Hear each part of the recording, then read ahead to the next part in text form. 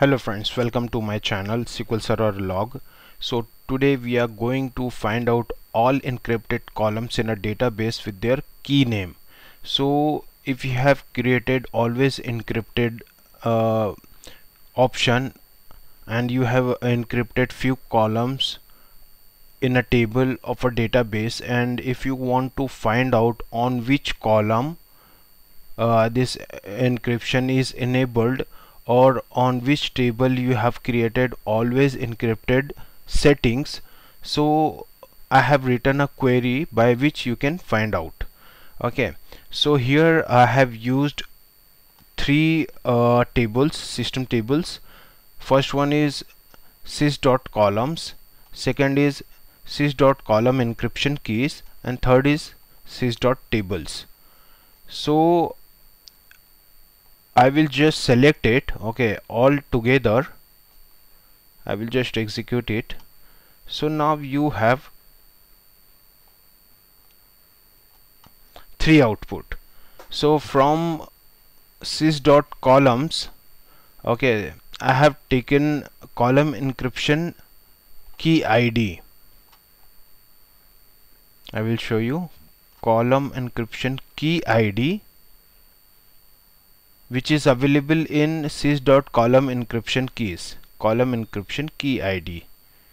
Okay, and I have taken this column object ID in sys.column and object ID from sys.tables. So after inner join, so we will join all these tables with their common column. So I have taken this table name, selecting table name, column name, length of data type, then key name, encryption type, encryption algorithm which is used. Okay, from these sys.columns, inner join sys.column encryption keys and inner join sys.tables. So where encryption type is not null. Okay, so I will just execute it. Now you can see clearly that we have two tables. One table is client details and another table is sales details. Okay, and in this client details, column name is client code, okay, where key name is cek_auto1. Encryption key is enabled, which is encryption type is randomized, and encryption algorithm is given. So you have found out that in this table, okay, you have encryption always encrypted on this column. Similarly, sales details client ID is always encrypted. Okay, so you have you can check and find out by using this query. And now I will show you by running this table. Select start from client details, this one, client details.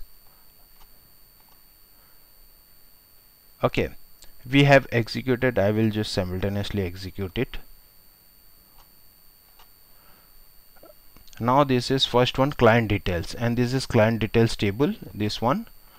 Now you can see client code, it is showing column name is client code and client code is encrypted. Similarly, when you will execute it all together, now in sales details, this query is showing that in sales details client ID is encrypted. Now we can clearly see that client ID is encrypted here. So you can save this query. Okay, I will give you in description also of the video, so that you can copy and use in your environment to find out always encrypted columns of a table. Thank you for watching this video.